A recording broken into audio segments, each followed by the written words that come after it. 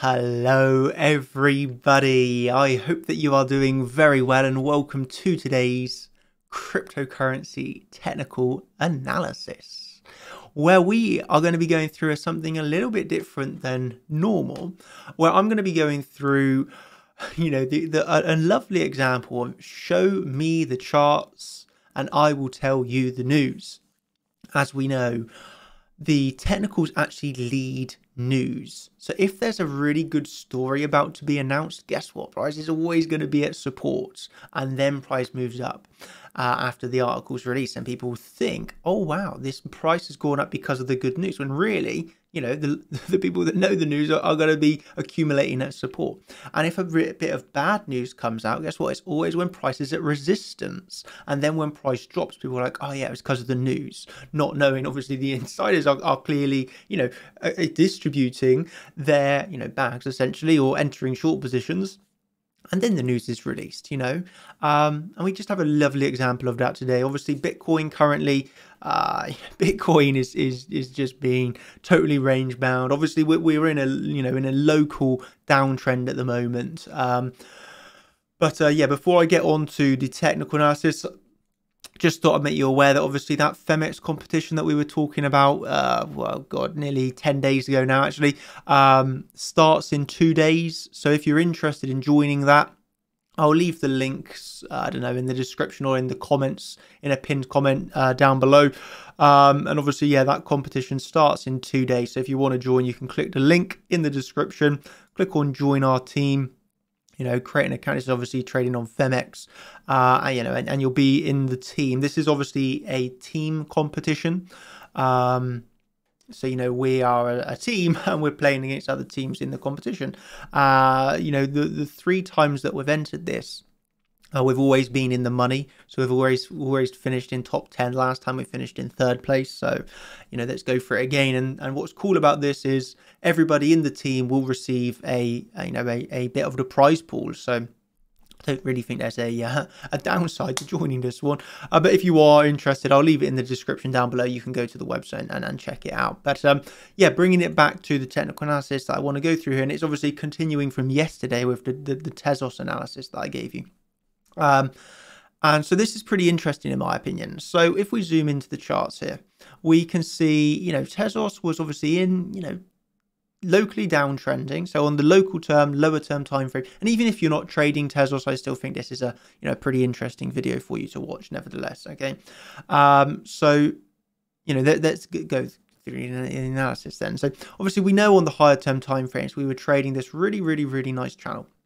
Okay, well, I've already successfully been able to long the lows of the channel, and if you like to short altcoins, you could have shorted the highs, or for me, just like better take profits.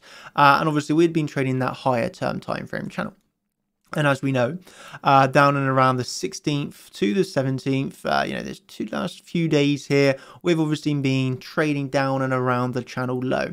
Obviously, we hadn't actually touched the exact channel low, but we're obviously in that region of the channel low. And we have to remember this is an extremely big channel. When we look at it in terms of percentage from the low to the high, we're talking about 70%. It's a very, very, very big channel. Let's just say that. And we were down very much towards the lows of this. And, you have to remember this was obviously the region that was interesting to us. Let's just say that. We obviously were saying, get ready for a potential Tezos pump. Myself was the way that I was trading this. So from the 16th, obviously it pumped on the 17th. So I was pretty fortunate in the time I decided to buy into this. But I was doing this is the way you'll know this if you trade on certain exchanges, that the liquidity on some of these altcoins is not great. E.g., you cannot just go, let's say you want to fill a position of, I don't know, like 50 Bitcoin. It's really a bad idea to just go market buy 50 Bitcoin, because price is just going to run away from you, and it's just not, there's no need to like ape into like 50 Bitcoin positions. So the way that you would generally try and get into these altcoins, and again, you wouldn't just put a buy wall of a limit order of 50 Bitcoin as well, because generally, the bots are going to react to this, and it's just going to be hard to fill the position. So the way you want to like enter larger positions is you split up your orders. So let's say you want to enter 50 Bitcoin, and you would enter 2 Bitcoin, 2 Bitcoin, 2 Bitcoin. too big or less, okay, or you could do things like iceberg orders, etc., etc., etc. But you would never just go all into your position really quickly. So when you're offered potential areas like this to accumulate larger positions, the way you will do it is with iceberg orders or several smaller orders within the book over, over say a few percent region, okay, and you can slowly accumulate your positions. And for me, it's an interesting place to do it. We were at the bottom of the channel. I had lovely confluence with Mike. Obviously, this is the channel we were looking at back on the 16th. And so for me, I recognised that where we were, where we are in the larger picture, this is, in my opinion, a good place to accumulate. Obviously, you can say it went very well as we had over a 10%, rise to the upside yesterday. And, so where am I going with this video? Where's the value in this? It's the thing. Show me the charts and I will tell you the news, because that is a really interesting example. So obviously we posted that video yesterday at 12:36. We went over on Twitter at 12:56 to just emphasize to everybody, Tezos literally is hitting support at the moment. It's kind of an interesting time to be looking at it.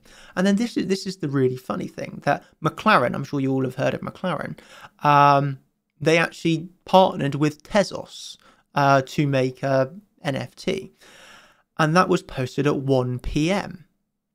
So isn't this funny that a lot of people are going to be like, oh, the pump happened because of Mclaren posting at 1 p.m. Obviously, the pump actually got really underway about 1:15. So 15 minutes after this post, the pump, really got some speed. But don't you find it kind of funny that we were recognizing on the 16th, this is a good time to start accumulating Tezos.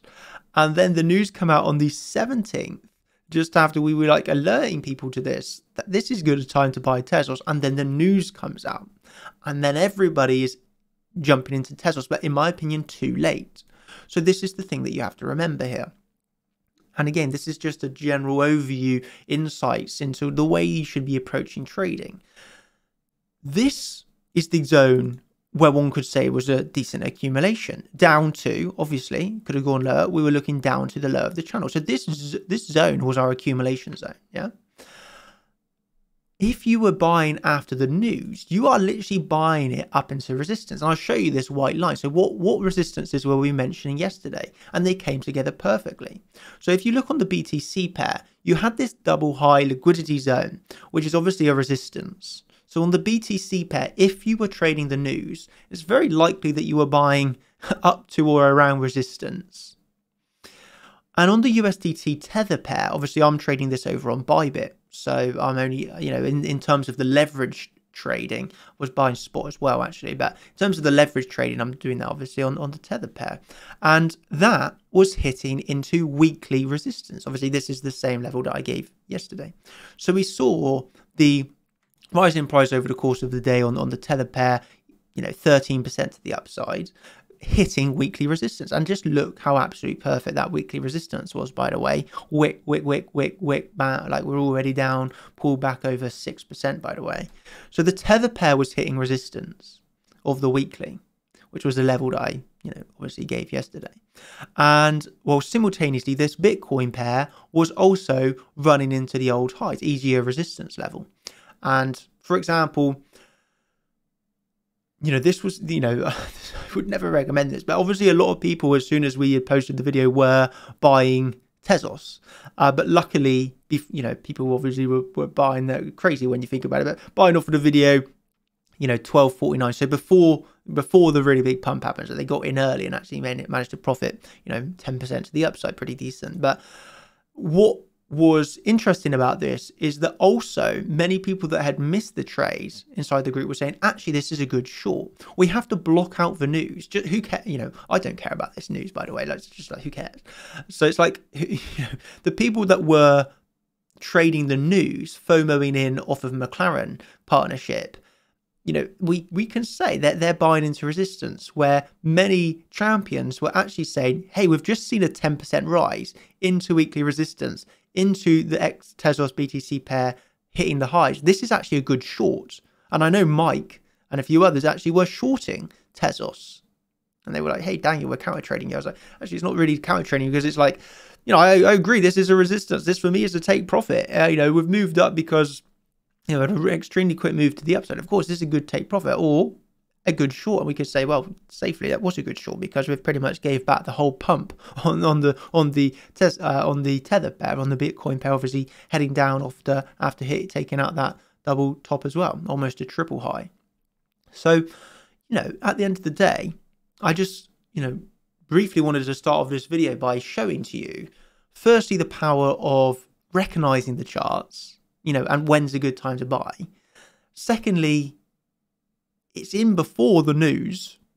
And then thirdly, if you are still buying off of the news, bad idea, because, the technicals are running this. The technicals showed us when to buy. The technicals showed us when to sell. Or for me, take profit. Other people, entering short positions here, well done to them, clearly, because it was a good short. And so at the end of the day, it just is such a lovely example that I just wanted to bring you here on altcoins or just in general, the saying of show me the charts, I'll tell you the news. And at the end of the day, why technicals truly run this market. And if you are trading off the news, you are too late to the move. Yeah. Period. I don't care if it's for Tezos, for Ethereum, for Bitcoin, all of these things. It's the same thing over and over and over again. The technicals really do run this market. And the good news comes out when prices at support. The bad news comes out when prices at resistance. I mean, we just look at Elon Musk's tweets, yeah? Elon Musk tweets, how many times has he tweeted when we've already been saying, like, price is bullish at this moment in time, and then he comes out with a good tweet, or when price is at resistance, then he'll come out with a bad tweet. So, whether it's Elon, whether it's this, that, or that, at the end of the day, it's all run off the technicals. And this was just another brilliant example, carrying on from yesterday's video where we were talking about Tezos, and then how literally it saw a pretty massive, to be honest with you, massive pump to the upside, or 10% pump to the upside. For me, that's pretty massive, I'm not going to lie. Obviously hitting take profits, and pretty sure I wrote about a take profit here. There you go. Yeah, nice take profit one to pay yourself. So it's like, you got to pay yourself when you get such massive moves to the upside.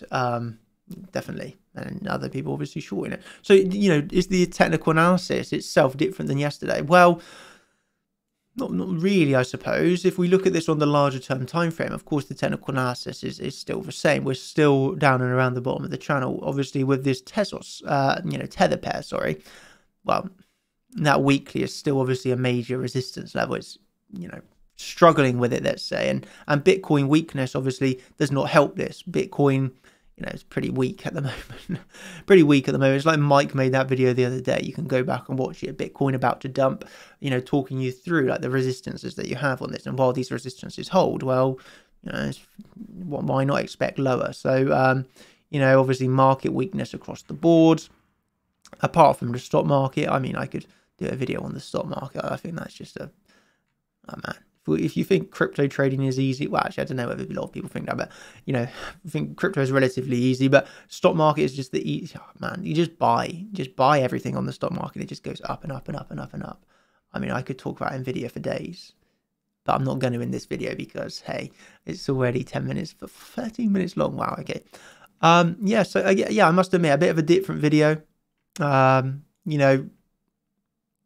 thought it was worth, jumping on for 10 minutes and just showing you once again another brilliant example of why we trade the charts, why we do not trade off the news, and even if there is a good bit of news, it doesn't change the technicals, yeah? So even though I think we can agree, like Mclaren posting about Teslas, it's pretty good fundamental news, no? So explain to me why we reject off the weekly to the dollar and get a heavier rejection and retrace the whole of the pump. A technical trader would understand that that's the reason we hit weekly and we got a rejection, whereas a fundamental guy has bought the high, now underwater. What they must be thinking to themselves, why is Tezos rejecting? This is really good news. Well, it's because the technical traders are I want to say, like running the market here, and I think it's evident that is the case. I don't think you can argue with that, because the moves from the beginning of the move up at support, going into obviously a bit of a weekly resistance here on the tether pair, Bitcoin pair, simultaneously obviously taking that triple top high. It's all resistance at the end of the day. People are taking profits, people are taking shorts. It doesn't matter about the news. If you trade the news, you're late to the move. So yeah, Ladies and gentlemen, I don't know. You'll have to let me know. I don't know whether I should bother sometimes doing these videos, whether it's helpful, whether it's, I don't know, whether people find it interesting or not. Obviously, it's not about Bitcoin, and I know, like, I don't know, the majority, just like myself, you know, my main focus is Bitcoin. I trade the altcoins when there's opportunities. But Bitcoin obviously is the star of the show. So I don't know if people enjoy it. I guess I was thinking about that yesterday. What was the probability of me talking about Tezos yesterday? The probabilities must be very low. I hardly ever talk about alts. And then for that alt to be Tezos, pretty low probabilities, wasn't it? But yeah, anyway, I'm pretty happy with the way it went in the end. Made some decent profits. And, you know, on to the next trade, I suppose, ladies and gentlemen. Thank you ever so much. Hope you've enjoyed the video. You'll have to let me know. Maybe I've rambled on too long. And yeah, if you want to join that Femex trading competition, I'll leave the link down in the description below. All I will say is, obviously, even if you are not great at trading, I suppose, then there's no real downside of this comp because it's a team comp and only the top 10 actually, you know, affect the overall PNL of the team. So yeah, if you want to join in, feel free. If not, then yeah, no, don't worry about it. So yeah, cheers everybody. Hope you have a good day. Oh, actually, I must end with this, of course. The legal disclaimer. I've not really talked about any entries, so I don't know whether I need to bother with this, but I'll do it anyway. No financial advice, obviously, in this video. Entertainment, educational only. Yeah, and I suppose final words, I'll catch you all on Sunday for the Champions live stream, where obviously I'm going to go in Bitcoin in a lot of detail, going through my high-term timeframe plan. Yeah, no, so I'll do that on Sunday in the Champions live stream, if that sounds interesting as well.